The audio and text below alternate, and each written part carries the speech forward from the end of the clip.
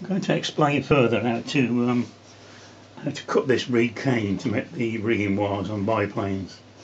Okay, so we've got some thick pieces of cane straight from the fans, the cheap fans, and you put your blade in the middle of it like that, and then just pull towards you. Okay, and that will give you two pieces of cane. Put your blade down like that. Okay, and we're going to get to these are 148 scale SE5s, so we're going to aim to do 148 scale rigging for this. Okay, I did it by eye, I don't measure it at all, I did it by eye. And the beauty of this cane technique is the fact that you can in fact reproduce flat rigging wires if you want to. I'm not going to in this case, but you can do that. So blade in the centre. It's a job to know, get my hand in the way here.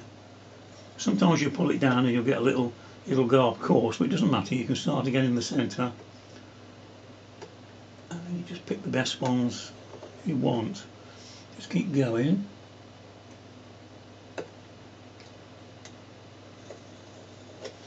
I'll try this one. You just got to keep building up a collection of suitable rigging wires. Make a whole bundle of them.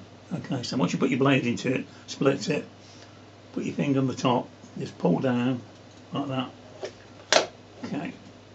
Now, because the cane's a natural product, you will find that you will get sometimes shorter pieces than others because of the way the natural grain goes, but there's a beautiful piece there. Okay, we'll go again, turn it round.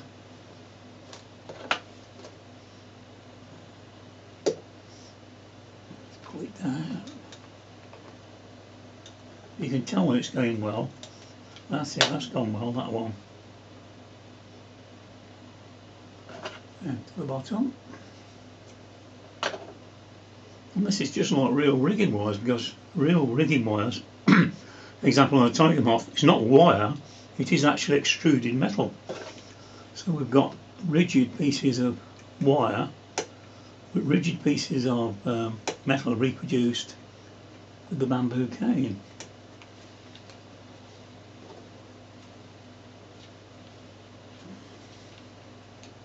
You can start from the middle sometimes. Sometimes if you've got a tapered piece, which often happens, you can start in the middle. You've just got to hit it just right.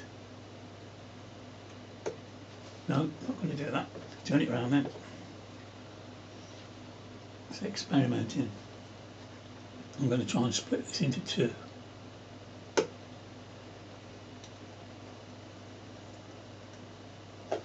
I'm splitting it into two, but I've actually made it much thinner than what it was.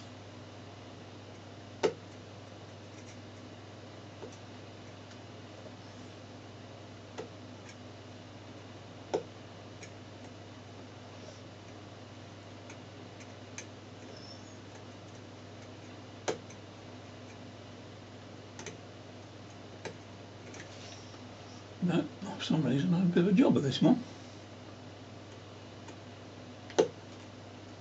That's it, that's got it. And then you just split it apart. Fingers.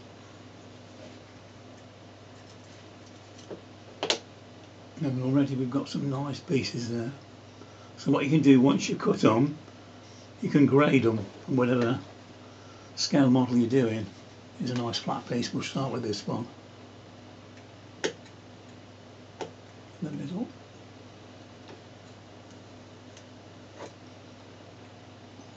As you can see, it's an art doing this.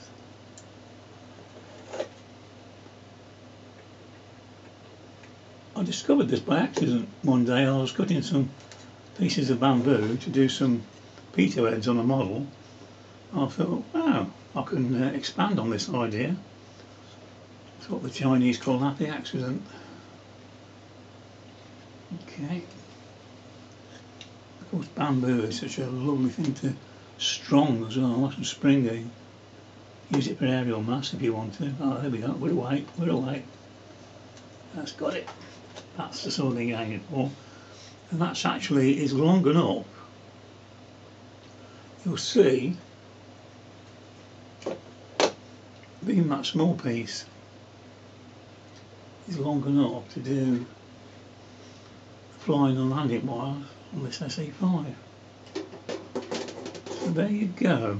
So even in that short time we've got a fair selection of recane rigging wires there. So that's the way you do it anyway. So give it a try. Okay, thank you for watching.